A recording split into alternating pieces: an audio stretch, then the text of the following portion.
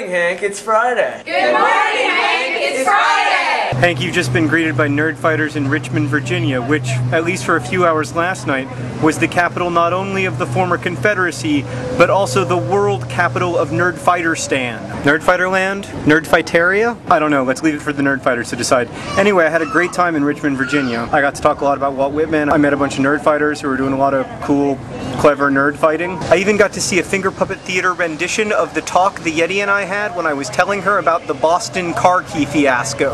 I can't believe you left for the airport with all of the car keys. I know. I'm sorry. Puff levels are extremely high.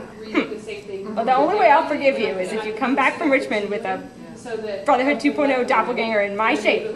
Done. I'm sorry. I love you. That's actually a pretty good representation of how the actual conversation went, with the main differences being A, I am not a green lion, B, the actual conversation occurred at 5:15 in the morning, and C, 5:15 in the morning is not the ideal time to give a Yeti bad news. So Hank, as you may or may not know, I have all of these extravagant rituals that surround flying on airplanes that I use to keep the airplane from, crashing. For instance, if I don't say the Lord's Prayer both when the plane is taking off and when the plane is landing, it might crash. Also, if I do not touch the outside of the plane while I am boarding it, it might crash. Furthermore, while I am in the airport, before I board the plane, I have to purchase something that textually discusses the commission of actual true crimes. Now Hank, I know this stuff might sound pretty crazy, but the results of it are pretty excellent so far. I mean, I've been on 500...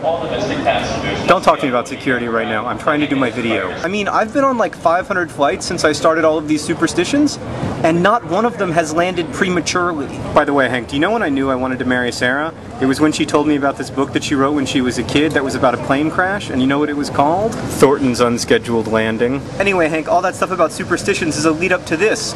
So when I was in the airport in Richmond, Virginia, I had to purchase like a newspaper or a magazine or something that discussed crime, and I happened to come across the Wall Street Journal. Now Hank, usually I don't buy the Wall Street Journal on account of how it's being purchased by Rupert I maintain my youthful countenance by drinking the blood of Nerdfighters Murdoch, but I have to say, even though Rupert Murdoch built his media empire primarily by devouring the freedom and opportunity that have been the glory of our nation's past, the Wall Street Journal is kind of a good newspaper. So Hank, I'm just scanning the Wall Street Journal to make sure that there's a crime somewhere on the front page, and oh my god, it's Daniel Biss! Daniel Biss is in the Wall Street Journal today talking about all the money that he's raised online. And they talk about us too, since we helped him raise that money. I mean, Hank, that Hank is you. Hank, this means that Brotherhood 2.0 contributed in some small way to Daniel Biss, a progressive candidate, being featured on the front page of a newspaper that is not noted for its liberal bias. Nerdfighter evangelism is working. Hank, we may be 3/4 done, but nerd fighting is just getting started. Onward, Nerdfighter soldiers.